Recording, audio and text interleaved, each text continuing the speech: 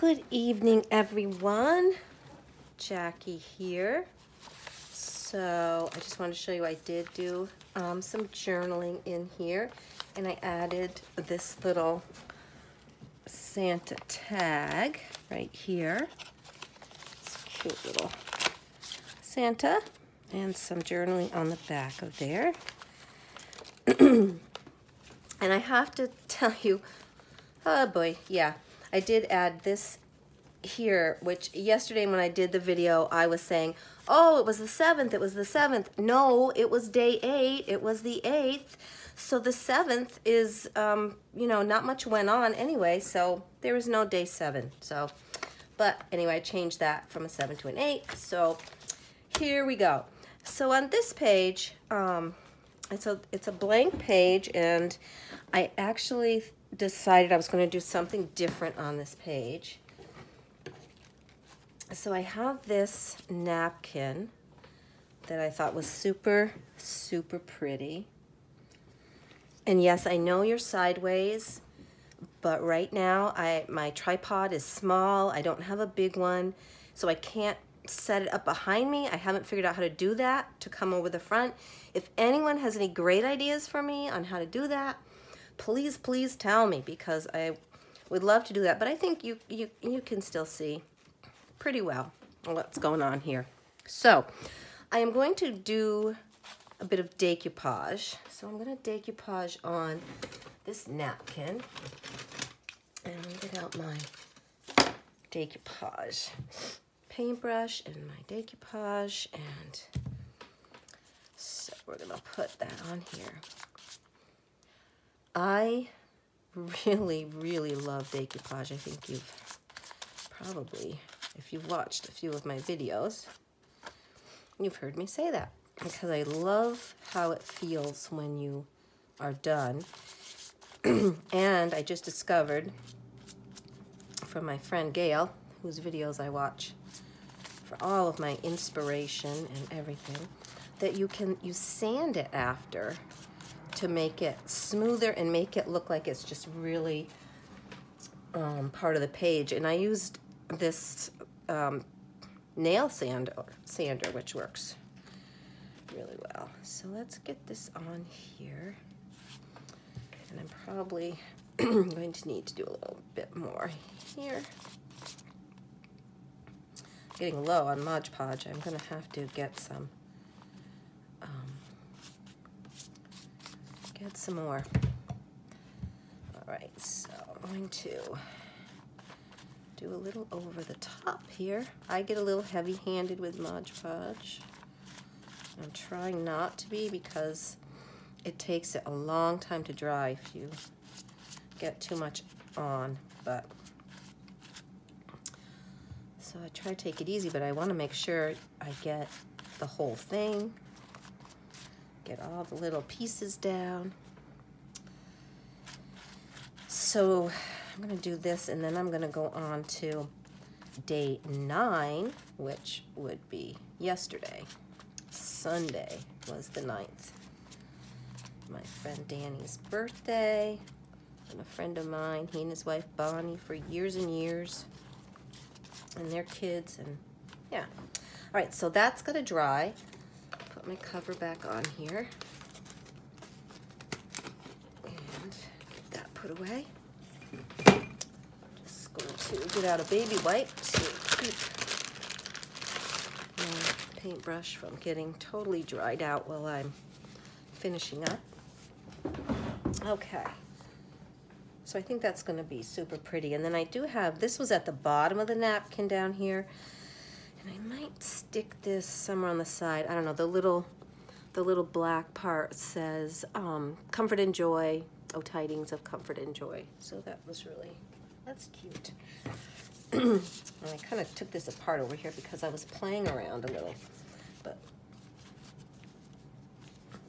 but this page will be page 9, and it has already some cute little things, a little sleeve with some writing paper in here to journal on. It says Season's Greetings. And I don't have a lot to say about day 9, but I did get to see my little my other granddaughter, my oldest granddaughter, oldest grandchild really, but got to see her and her mom, my daughter, and my son-in-law for a little bit yesterday. Now this is one of the little doilies that I got on the antique shop haul that I did, and I thought that was so pretty right there. So I don't know if I'm going to even, if I want to even keep this here. I think I'm going to do some lace or ribbon down the side here. That would make that a little prettier, like some red maybe. Or maybe, I don't know, I think down this side, if I'm going to keep that in there, I really do like that there. I like the way that shows up. So let's see, I'm going to just move this a little bit so we can do some ribbon. And actually the ribbon is going to have to go here on this side. So let's see. I think some pretty red. Let me see what I've got for some Christmassy ribbon. So I do have this that would look pretty. I've used that throughout the journal a bit. Let's see, I have this one. No, I don't want to use that one against the pattern on there. Let's see, what else do I have? Snowflakes, polka dots, no. None of that really is what I want. I guess maybe I might just do this one. I have a wider ribbon, but I think I'm going to stick to this because I think this will work the best. And this is just fabric that I had, and I've torn it and frayed it a bit. I'm going to cut that for the end, and then we're going to put that right along here like this. So probably about there, and give that a rip, maybe can. Okay, no garbage box under my table.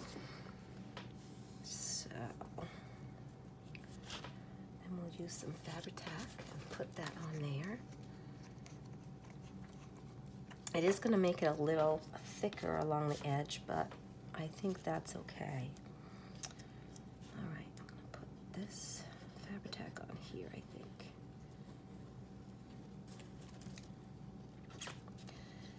So it was a pretty uneventful day around here, you know.